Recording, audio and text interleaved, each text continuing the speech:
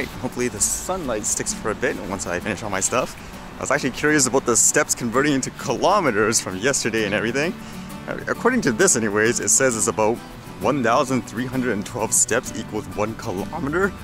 So yesterday if I walked about 29,000 steps according to that thing, that means I walked for 22 kilometers. I don't know how accurate that is anyways. I always wonder if seeing stuff like this actually motivates people to actually walk instead.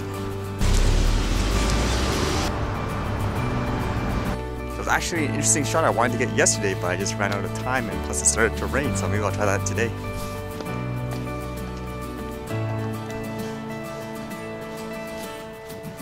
The stuff I read today, I actually didn't even see this one before. Apparently there was this video that went viral. It had to do about two people, I believe. They were waiting in a Starbucks, and for some reason, I guess they thought they were non-customers, like they weren't gonna buy anything, they were just sitting in the restaurant, and as a result they called the police.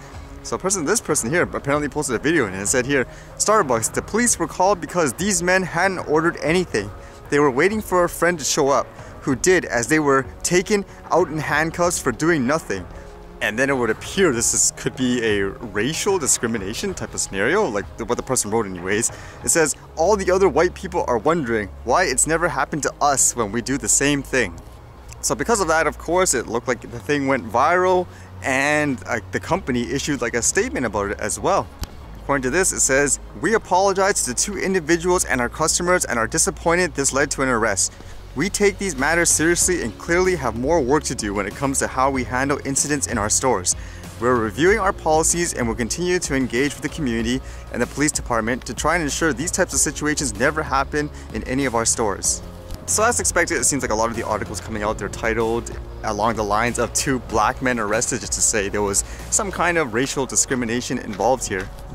I would assume for most people like myself, I'm confused, like why did you need to call the police for this? Were you afraid they had a weapon or something like that? Like what was the situation?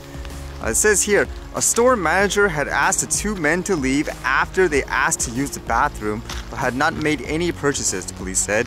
The men declined to leave and said they were waiting for a friend, their attorney later said. The manager then called 911 for assistance, the company said.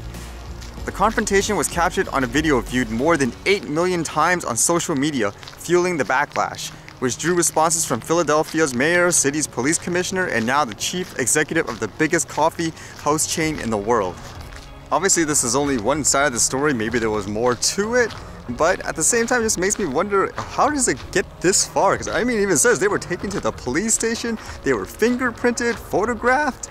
Like, even as like the police officer, if you do this, don't you sit there and wondering, like, if you came to the scene, you're wondering, why did you call us here? Do we really need to take the guy away, like, in this case? Like, what were they doing? Did they fight with the police afterwards, like when they had a dispute? It just doesn't make sense in so many ways.